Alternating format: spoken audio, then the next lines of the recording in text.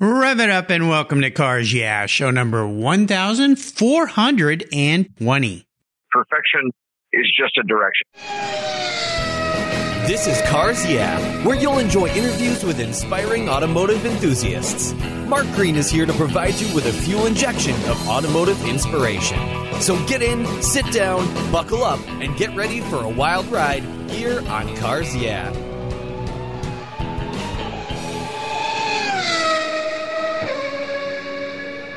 Do you know the best way to protect your vehicle, both the exterior and the interior, is with a car cover? I've been using Covercraft car covers since 1975. That's right, 1975. It's a fast, easy, and inexpensive way to keep your vehicle looking new. Covercraft has been manufacturing premium quality exterior and interior covers for over 50 years with a stellar reputation for durability and design.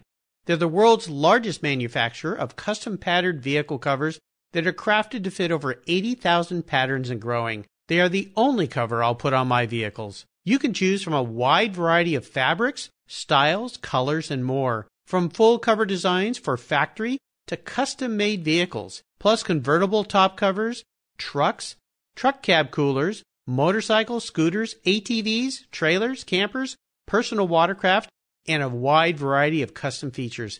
Covercraft is the right choice. Learn more today at covercraft.com and tell them Mark sent you. That's covercraft.com.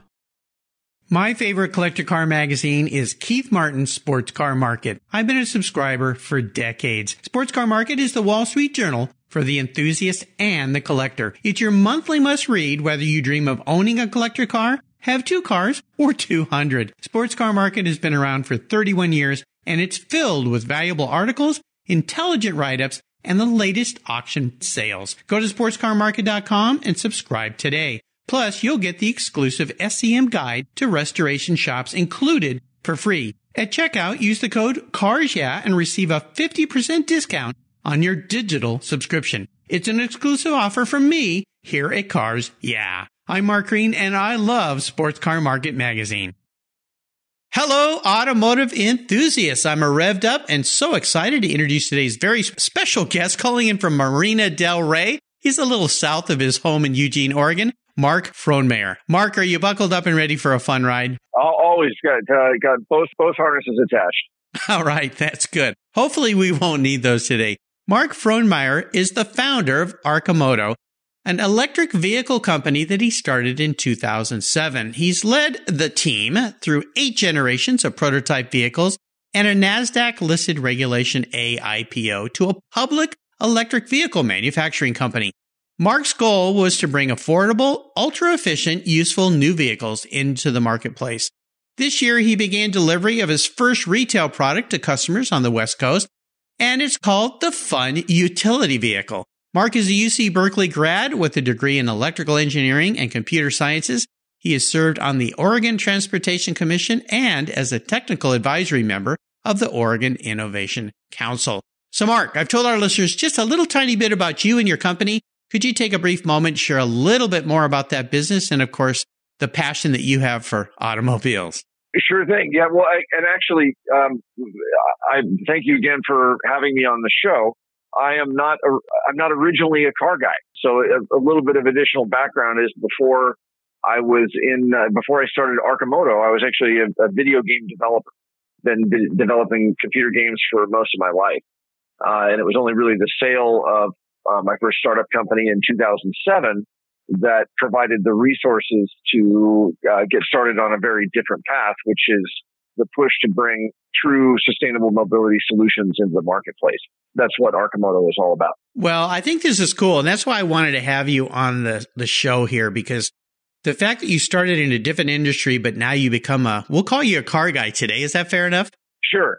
Yeah. Well, it's at least a mobility guy. A mobility guy. There you go. Absolutely. Well, with the changes that are occurring so rapidly in mobility, I found your story really, really fascinating. And the fact that you came from a different industry, but then used that, and kudos to you for selling a company in 2007. That was a tough year to sell a company. Well, it was early 2007. Actually, it was the good time to sell a company. Right it started before. to get much worse. Nice timing. Timing is important. It's absolutely important, especially during that time of the year. Well, we're going to learn a lot more about you and about your company as we continue on this journey. But first, I want to ask you for a success quote or a mantra. This is a nice way to get the inspirational tires turning here on Cars Yeah, even if they're electric and quiet. So, Mark, take the wheel. Well, hey, there are a few quotes that I've carried with me for some time, but I think one that always motivates me is something a yoga teacher of mine used to say frequently, which is that perfection is just a direction. To me, it is a constant invocation of continuous improvement, but also recognizing that where you're aiming is truly the most important thing. You know, this is an interesting concept because a company that I ran for years, I was involved in a company back when it was started and was there for 20 years. Car care company focused on selling very, very high-end goods. Our mantra was an old saying by Sir Henry Rolls-Royce of finding the best and then making it better and striving for perfection. But I've heard this concept of what you're sharing over and over, that sometimes if you strive too hard for perfection, you never reach your goal, right? It's important to recognize the successes that brought you to where you are. There's, to see the good in where you're standing in the moment, and to have a really clear assessment, a willingness to look very clearly and very honestly at where you are and where you need to go. So how have you incorporated this concept of this saying into the business you've created today? We consider one of our very most core values the principle of continuous improvement. And that's something that we have borrowed shamelessly from Toyota, is the idea that we all are responsible for continuously improving ourselves, our work product, our ability to work together effectively. It's through that push of really clear and honest introspection that we find the winning pathways forward. Awesome. This next question I asked my guest is when you first realized you were a car guy. Now, you said you came from a background of the gaming industry. You weren't really a car guy, but let's kind of mix this question up a little bit. Is there a pivotal moment when you knew you wanted to be in the mobility sector?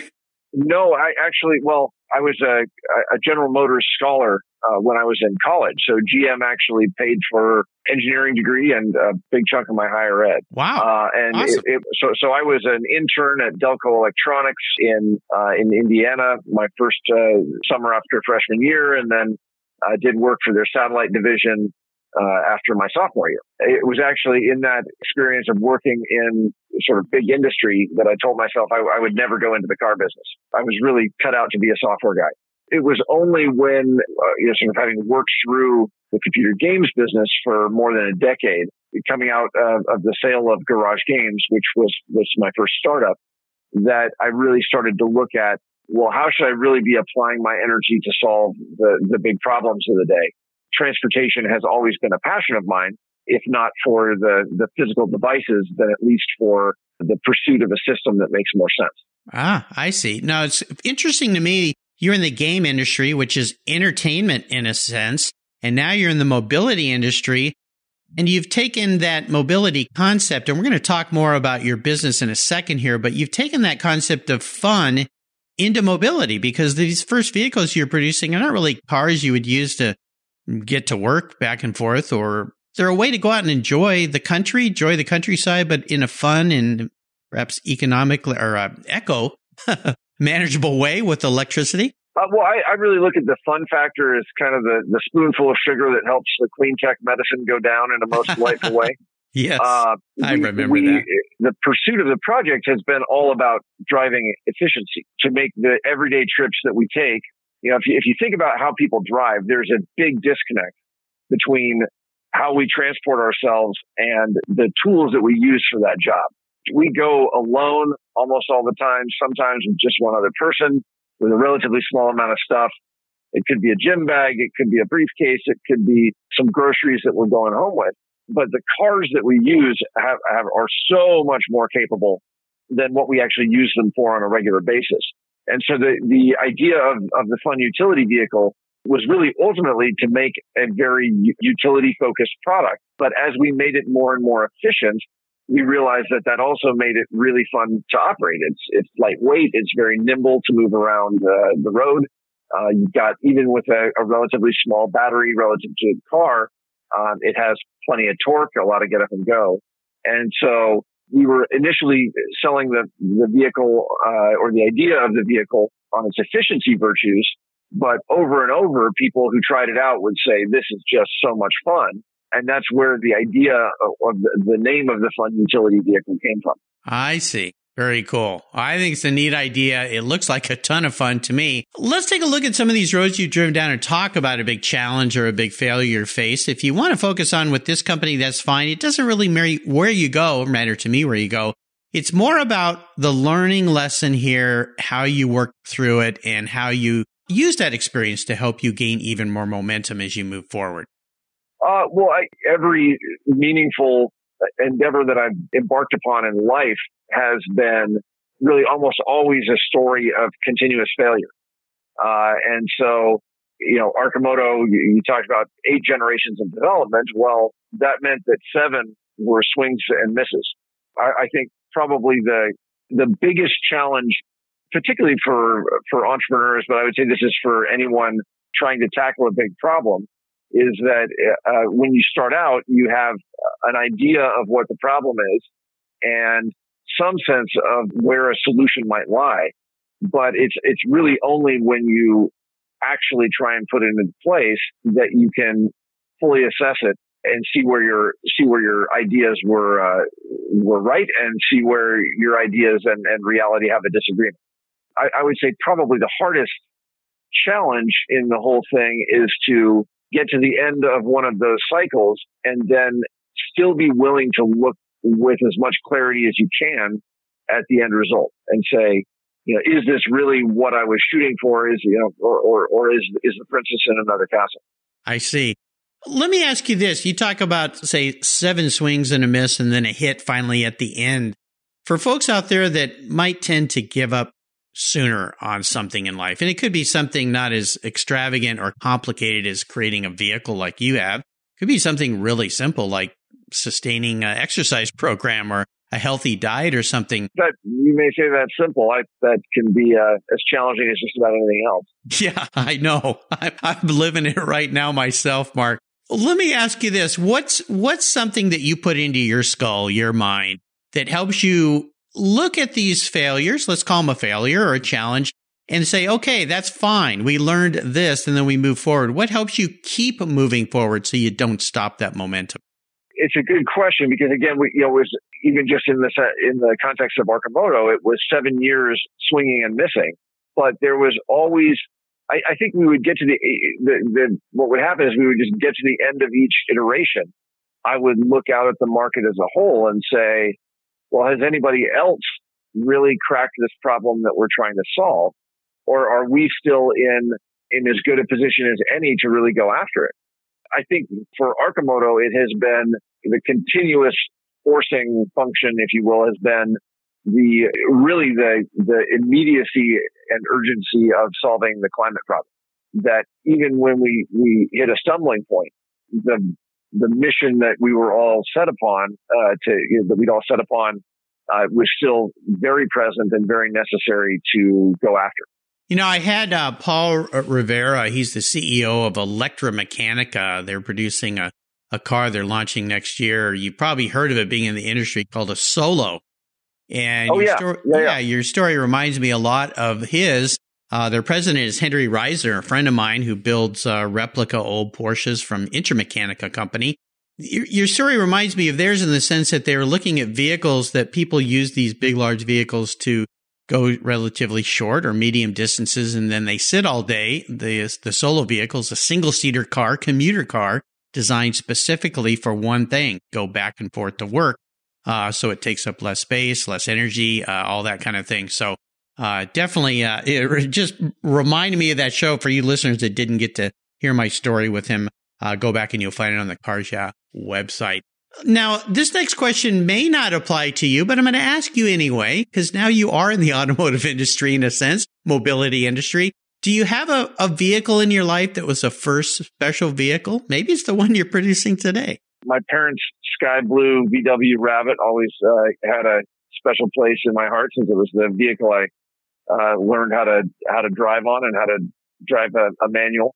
The first car I actually owned was special for a couple of reasons. One is it was that sort of I still grew up at a time when owning a car was sort of a particular rite of passage. I got my driver's license the day after my 16th birthday. So I definitely, if you look at kids growing up today, I think there's much less of a focus on the car as a symbol of freedom, since they've all got rideshare apps and games to play on mobile devices. The need to sort of be a driver as a controller of one's own destiny is fading. But that Subaru Legacy that I got was my first car, and then also the vehicle I decided to let go of and go car free and become a bicycle commuter in the early 2000s. Wow. So you don't have a seller's remorse story when it comes to a car then, huh? No. It was actually letting go of the car was for me a moment of freedom. And then a few years later, I got my first house, and then realized that the more sedentary modes of travel are actually do indeed have a place in the world and in my life. And that was what set me on the quest to find an everyday electric vehicle. I didn't want a full size car. I didn't want to buy into the one person driving 6 empty seats around mode. That is really what it's not that it is the consumer's fault that is the way things are. It's just that the products that we are offered to solve the problem of mobility are built around that paradigm that's been going on for more than 100 years. Exactly. Well, let me have you share with our listeners a lot more about Arcimoto and the Fun Utility Vehicle. Tell us what we might expect in this vehicle. Is it available now? And what is so exciting about the Fun Utility Vehicle? And that's the name of this first vehicle you produced. Is that right? Yes, the FUV. Yes. It's sort of the antidote for the idea of the SUV.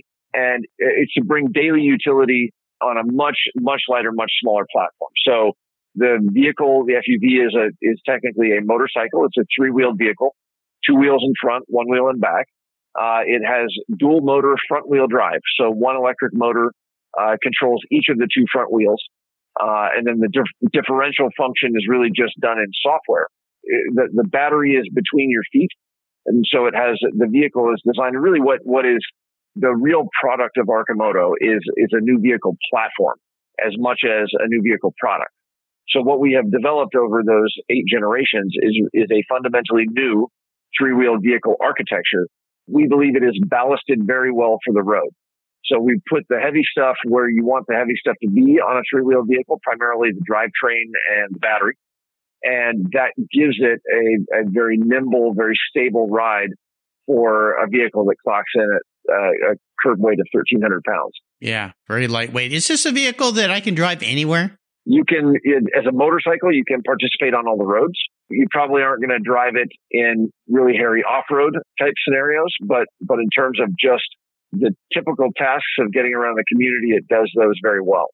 And then the platform itself, we are envisioning multiple products that will go on that same platform that use around 90% the same parts. The first one of those is a product that we call the Deliverator. It gets rid of the second seat and adds a bunch more storage capacity. And we see that as a very good solution for last mile delivery, whether you're talking about food or meals or parcels. And then we have another variant we call the Rapid Responder that is all about bringing the benefits of the FUV to emergency response, law enforcement, campus security, and to have a very lightweight, very, very efficient, low-cost vehicle for fleets that helps first responders get to incident sites more quickly, really has the potential to actually save lives. It's really cool. I noticed on your website, and I love the landing page on your website, it makes me smile because the overhead shot of the vehicles creating a nice little S-curve and then people smiling and riding them. You can't help but smile when you look at this vehicle. And I see that you're now shipping pre-order customers on the West Coast. Is that right? Yes. Yeah. So we just began actual retail series production. September 19th was our official kickoff of launch. So we have begun producing vehicles on the assembly line, certified, tested, ready to be on the road. And we're now delivering them That's the reason why I am here in Southern California is I'm making some of our very first California deliveries to some of our early adopters, as well as talking to folks in the media and helping get the word out about Arcimoto. Very, very cool. Where are your vehicles made? We have our manufacturing facility. Our global headquarters is in Eugene, Oregon, the lesser known electric vehicle capital of the world. Yeah.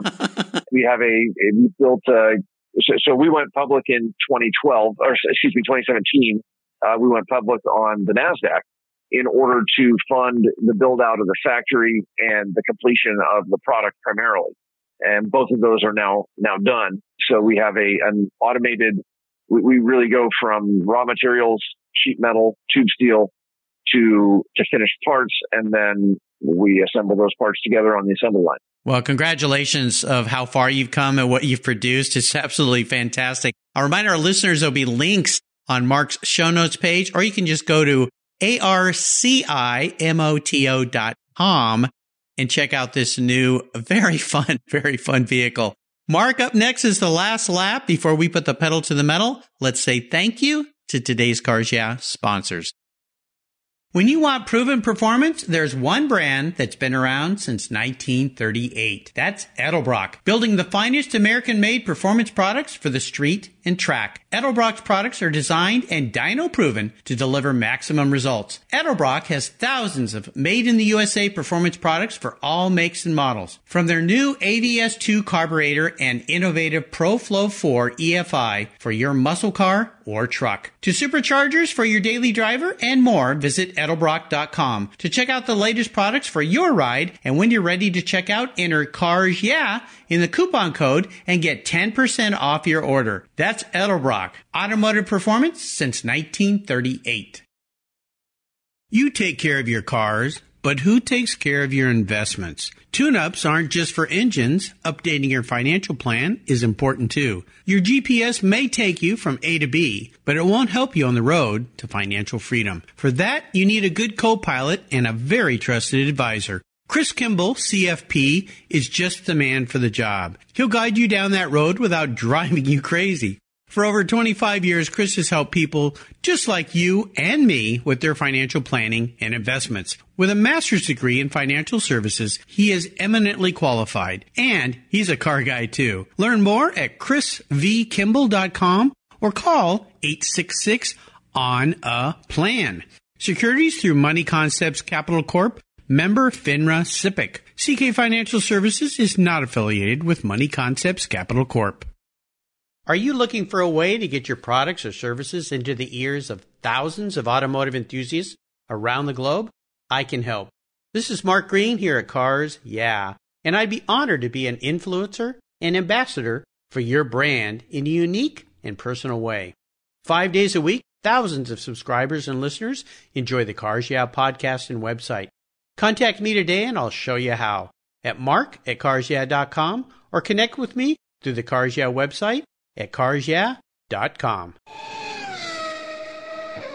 All right, Mark, we are back, and I have a bit of an introspective question for you. I want to get into your head a little bit here. If you woke up tomorrow and you were a vehicle, you were actually manifested a vehicle, not what you want to be, but how you perceive yourself as a vehicle of mobility, what would Mark be and why? I would probably be a light conversion electric truck. Okay. And now you mentioned truck on the end of that. Why'd you add that? Well, a city workhorse, been around the block once or twice, but not too worn out, and still has good bones. There you go. Love it. All right, Mark, we're up to the last lap here. I'm going to fire off a series of questions and ask you to give our listeners some quick blips of that electric throttle. Hang on, though, because I know there's a lot of torque involved here, so here we go. What's the best automotive, or I'll substitute automotive for mobility advice you've ever received? The best mobility advice I've ever received was actually talking to the founder of Nike about running a half marathon. And he said the trick to the half marathon is to start out slow and then slow down. I think that is good advice in running, but it's also good advice in terms of building a venture and really thinking through the problems that you're trying to solve before you go sprinting out the gate. Because sometimes it's going a little bit slower that helps you finish fast. Yeah, great advice. Would you share one of your personal habits you believe has contributed to your many successes over the years?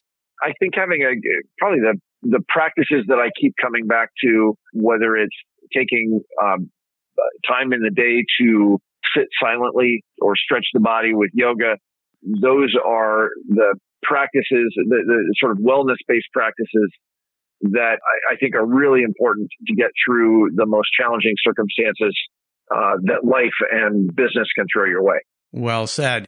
Now, how about a resource? There are so many these days. Is there one in particular you'd like to share? What's a good resource to draw on? The movie The Princess Bride seems to have good life advice in just about every single line of the movie.